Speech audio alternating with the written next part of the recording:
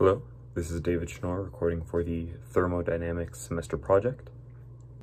I decided to build a steam engine from scratch using a soda can. So a little quick process of how I did that. I got the Upina soda can because I figured the higher sugar content, the more potential it has to be an excellent engine. I poked two holes in it on opposite sides. So this one's a little faded to represent that it was on the opposite side of the can. So after doing that and ejecting all the delicious beverage into the sink, I put it into a cup so I could have it later. But the second step was to add some water to the can. I didn't want so much that it would be like overflowing or touching the holes. I wanted there to be a little bit just so that there would be enough steam to be created. After that, step 3 was to suspend the can from a swivel. This is a fishing swivel. It ended up being a lot better than the lanyard swivel that I had initially. There was a lot less friction in this, and that saved us a lot of trouble moving forward. And then you loop the any type of string. I used some rubber fishing line, which wasn't the best, but loop it under the cap towards the center of it, and then put it over a flame. I ended up using a camping stove. Initially, I was using 3 lighters. I had my brother helping me. We were using 3 lighters to try to heat up the water, and it worked a little bit, but not to the level where steam was rapidly coming out of the sides. It was more like a puff puff, and then it would stop. And before using that lanyard swivel, there was too much friction, so it wasn't even able to get a full rotation, which was very disappointing, but we eventually got it. The next step was to observe the steam coming out. So as I mentioned, there were puffs coming out, but after we put it on the camping stove and there was enough heat rapidly being ejected into it, the puffs of air were constant, and it was enough to rotate, which was step 5, the can around. So because these are in opposite directions, this is a coupled moment. So as the steam is pushing out this way, the can will move that way, counterclockwise. So, and then this on the opposite side has the same exact effect. So it gets a nice steady rotation. And after it's rotating, if you keep it rotating, it'll just keep on going. And I actually included a little bit of that in the video as well.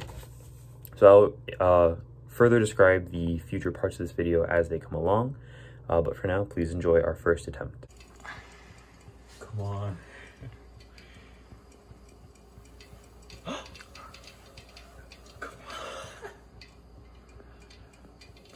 Yes!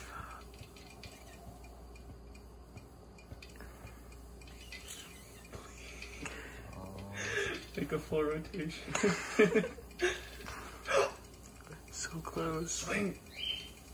It's building up. Oh, right. It's gonna burst and... That's how it works. Oh!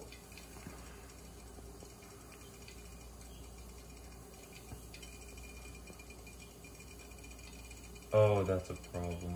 What's the problem? I had to tie it to to the lanyard, and then now it's a hole. That's also a problem. As I mentioned before, the rubber fishing line was a problem, and in that video clip, it was about to become undone, so we were going to try to catch it, but it was just on 3 flames, and it was very hot, so we were all kind of nervous too, but we caught it on the lighters and kind of lowered it to the ground and let it cool off for a bit.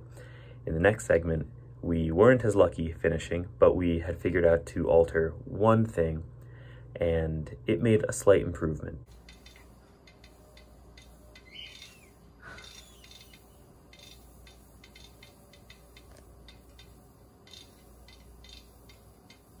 Are you kidding me? Fine. In that attempt, I switched out the lanyard swivel for a fishing swivel, which had a lot less friction, and it was definitely more plausible for there to be a full rotation. That was what I hoped. The fact that we held it under the lighters for so long meant that the fishing wire at the top was getting more and more heated and expanding and then slowly falling apart. We weren't as lucky in that one, but the fishing swivel was a good improvement.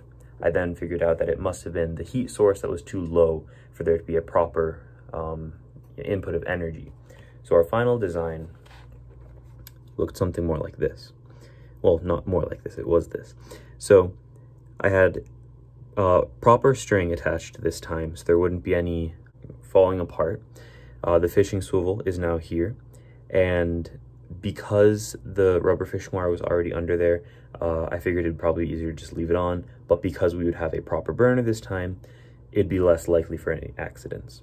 We have the can, which at this point had several battle scars, and a very proper heat source from the camping stove and the propane. Oh, steam's coming.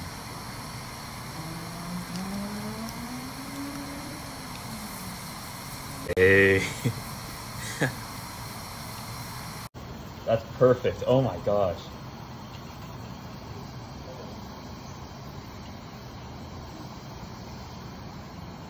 After finding out that it worked, my brother and I wanted to see what the maximum power that this steam engine could hold was. So we turned up the throttle all the way, and the ending was a little dangerous, but no one was harmed in the process. It was a very fun end. Full? Alright. You're getting it. It explodes. It is full.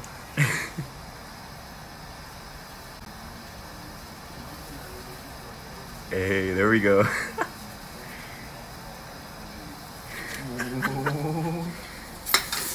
Oh! I figured that these steam engine components would be easy to find, it would be cost effective to do so, and it would also be easy to create in a timely manner, as opposed to a different type of steam engine. I was surprised by the durability of the can, considering how cheaply they're made. That thing held up until the very end, as you saw in that previous clip. But it was enjoyable to create nonetheless, and very rewarding to find that it actually did work after we applied the camping stove heat, which was large enough to maintain proper intake of heat to the soda can. It was an exciting project to build, and I'm very thankful that it did end up the way it did. Thank you.